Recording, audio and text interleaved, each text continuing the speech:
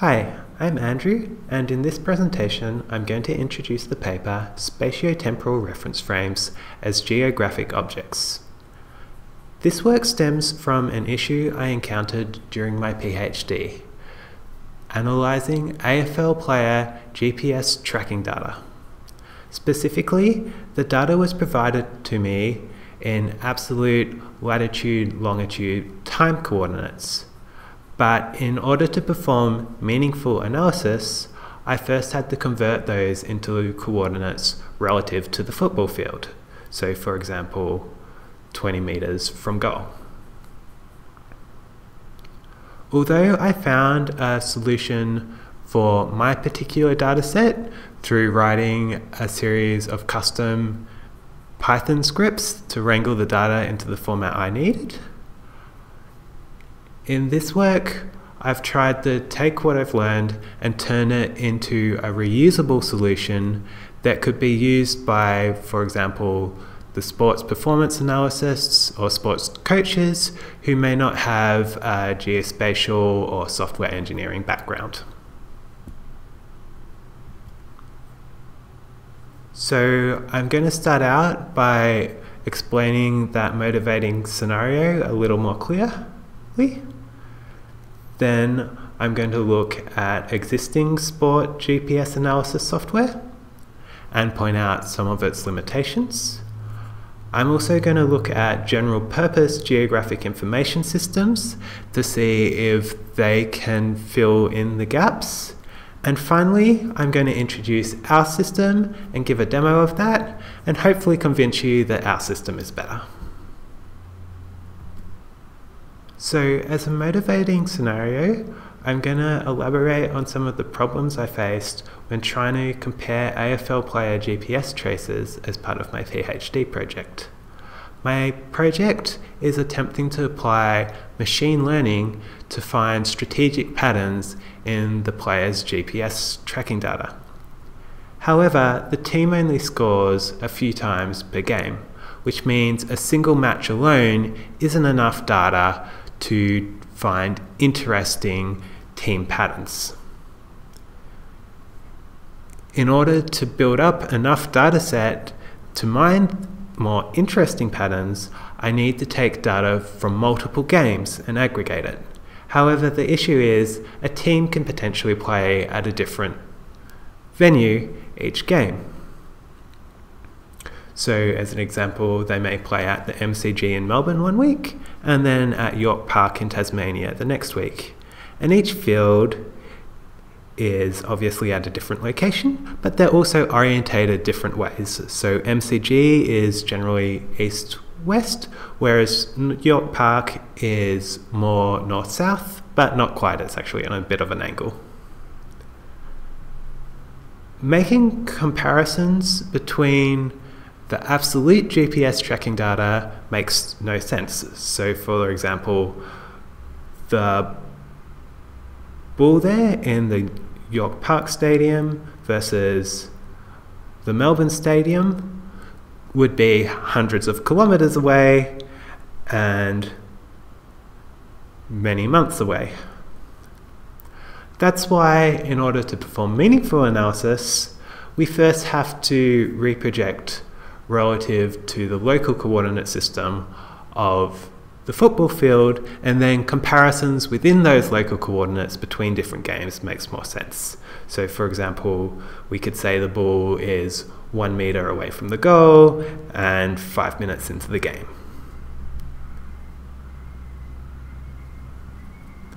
Makes a lot more sense, is more intuitive, and should hopefully allow the machine learning algorithms to pick up on those interesting patterns rather than for that initial transformation to be something the machine learning has to learn, which chews up valuable processing time and will mean that we'd have to provide it with a much larger data set if we wanted it to pick up on that transformation automatically. So I'm calling these spatio temporal reference frames, and the reason that they're temporal and not just spatial is that time also needs a reference. So we want to say 5 minutes into the game, not the current time is 9:05 p.m. And although adjusting for those time offsets may seem fairly trivial, unfortunately a lot of systems will work with either spatial data well or time data well, but not both. So for example, geospatial information systems handle spatial data very well, but often neglect the time component. Similarly, there's systems for time series analysis, which can deal with all that temporal data, but they'll often neglect the spatial aspects. So let's begin by looking at existing sports GPS analysis systems. The heat map you can see on the slide there was generated using SPT Game Tracker, a GPS system designed for sub-elite teams.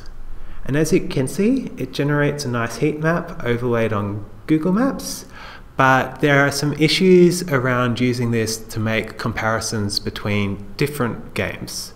Specifically, the maps are all north orientated, which makes it hard to make comparisons between fields that are orientated different ways. And furthermore, because it's all in world coordinates rather than local coordinates, it's very difficult to make quantitative comparisons.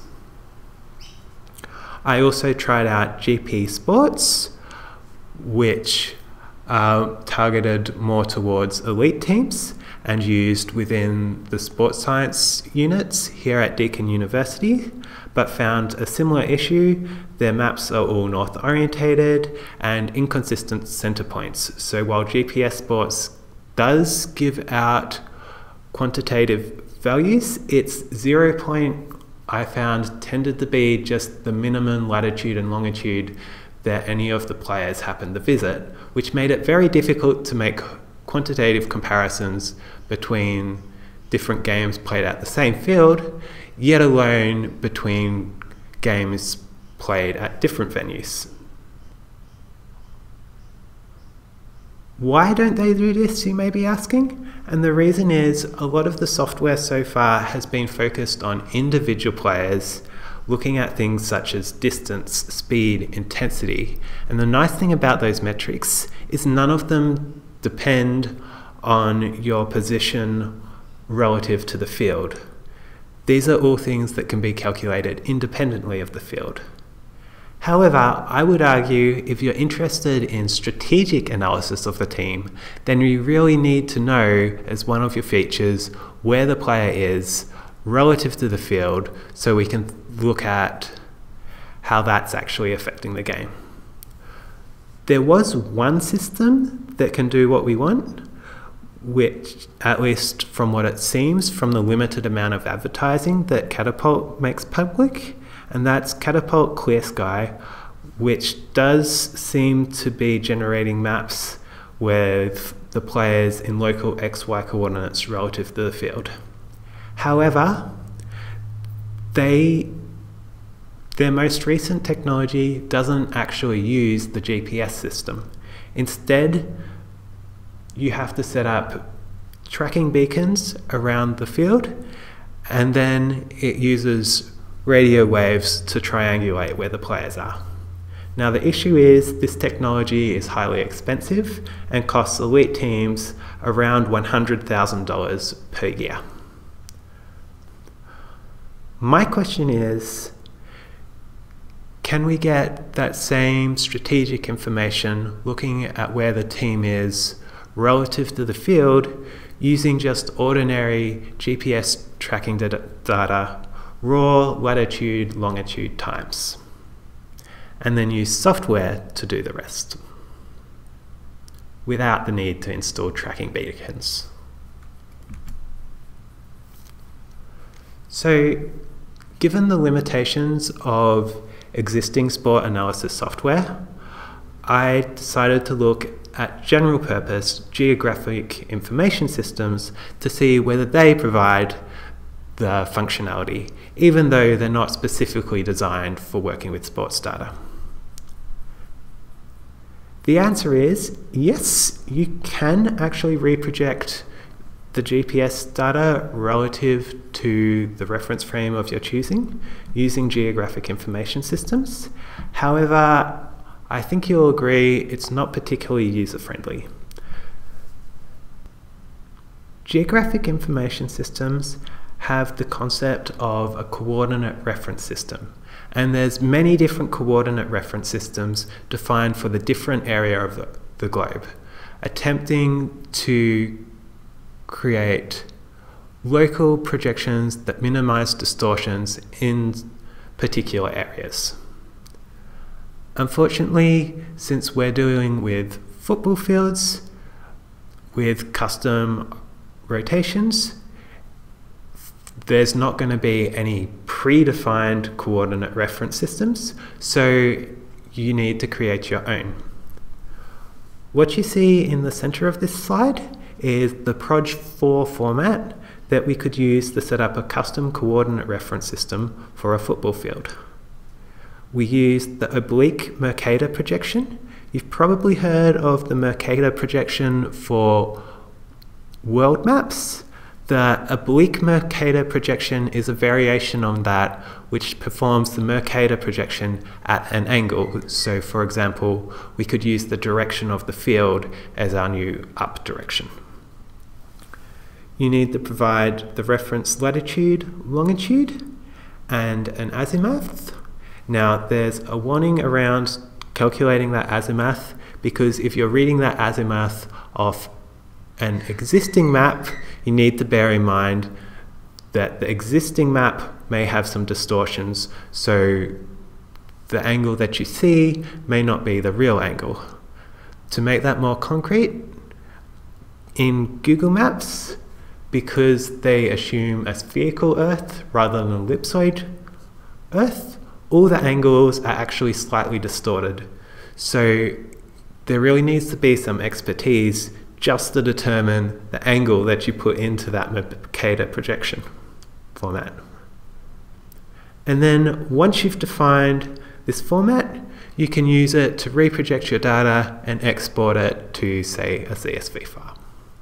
So while it is possible to perform these reprojections using a geographic information system, I think you'll agree it's not particularly user-friendly, especially if we expect these systems to be used by sports coaches and sports performance analysts who need to be able to perform their own analysis without having to recruit a geospatial expert each time. Furthermore, the team plays on a different sports field each match, which means we need to define these custom coordinate reference systems for each and every field that the team plays on. The closest I could find to what we want is a tool called Projection Wizard, designed as part of a research paper published in 2016. Projection Wizard allows the user to draw a bounding rectangle around the area of the globe that they're interested in, and then from that it automatically generates that proj4 string that can be used to reproject the data. The issue with this for our use case is unfortunately it doesn't allow drawing a rotated rectangle, which means if you want to use the oblique Mercator projection, you're still going to have to manually calculate that azimuth angle and then copy and paste that into the projection string. Furthermore, it's essentially just solving one step of the larger problem. The user still needs to take that proj4 string and copy and paste it into a geospatial information system to reproject their data, or use the proj command line tools. In our system, we do away with the need for the user to learn the text-based projection formats by allowing them to graphically represent their coordinate system simply by drawing a line. The start of their line represents where they'd like the origin of their coordinate system to be. So for example, on an interactive map, they may click the center of the football field to be their 0, 0. They then drag the line in the direction that they want their reference frame to be orientated. Finally, they add some metadata to that line to represent the time interval of interest. So for example, in the football scenario, they might use the metadata of that line to represent the start of the match and the end of the match, so that all times will be relative to the start, and then we can cut off any GPS movements after the end of the game. We could potentially also use the length of that line to represent scale information, but for our scenario so far, we've only really needed origin and rotation. So our system, which I'm about to demo to you, allows the user to import the GPS traces, draw the lines to mark up the reference frames that they're interested in, and then that data alone is enough for our system to reproject the data relative to those reference frames using the oblique Mercator projection internally to provide the user with GPS tracking data in local XY coordinates of each frame. And our hope is that that will make the analysis more meaningful, and it will allow the user to do it without having to have a deep understanding of how these coordinate frames and projections work internally. Now, unfortunately, the football teams are quite sensitive about their GPS tracking data. They see it as giving them a competitive advantage, which is why I'm going to demo our system with bird tracking data, which fortunately works just as well. So in this case, I'm going to look at albatross tracking data. The user imports the GPS data. In this case, we have 3 albatrosses that flew from New Zealand through to Chile. The user draws a line to represent the reference frame they're interested in. Now that's a straight line, but it appears curved because the shortest path in this case is from New Zealand to Chile is actually underneath the world near to Antarctica. They also add that little bit of metadata to represent the time interval. So in this case, when the birds left New Zealand and the approximate time of arriving in Chile, so we can cut that off. Our system automatically reprojects the data relative to those reference frames, as you can see in the panel on the right there. And with that reprojected data, the user can create heat maps or perform whatever analysis they want in that local space. So for just a few traces like that, and a single reference frame, our system is merely a convenience over having to describe your own text-based projection. However, where our system really pays off is when you need to create multiple projection frames. So in this example, I'm going to look at cassowary tracking data. The user imports their GPS tracking data, and in this case I've predefined the reference frames, and all I did is started in the center of the cassowary's feeding ground and then drew a line parallel to the nearest water source. Now the reason I did it parallel to the water source is that cassowary are meant to be good swimmers, and also the water plays a part in their mating routine. So our hypothesis here is that there'll be something interesting when we look at their movements relative to that water source. And although one cassowary's movement data is fairly random, when we have a large amount of cassowaries like this, we can quickly draw lines to represent all the reference frames we're interested in, and then we get a combined pool of all the cassowaries' movements within that reference frame. So what we can see here is a heat map where we can see the cassowaries moved within about 1 kilometer, but tended to move of their main feeding area, but could move up to 5 kilometers parallel to that water source. In our paper, we evaluate our system in terms of Bloom's revised taxonomy of learning, originally designed around educational criteria in schools. What we argue is that reference frames and projections are abstract concepts that require conceptual knowledge, whereas just simply drawing a line is more a concrete fact. And what our system does is reduces the barrier to entry by taking that abstract concept of a reference frame and turning it into something factual, a line that the user can draw. So the benefits of our system are twofold.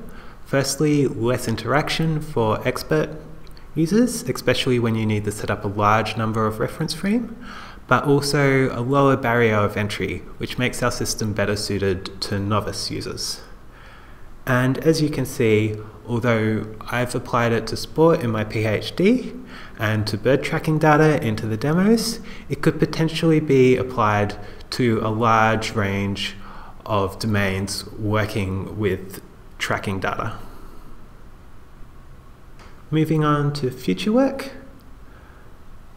Currently, our system is dealing with static datasets, but there's nothing preventing our system from being used for real-time data with a little bit of additional engineering overhead. For example, if you're on a train, you could have your mobile tracking your real-time location, and then you could automatically reproject that relative to the station you're at, for example.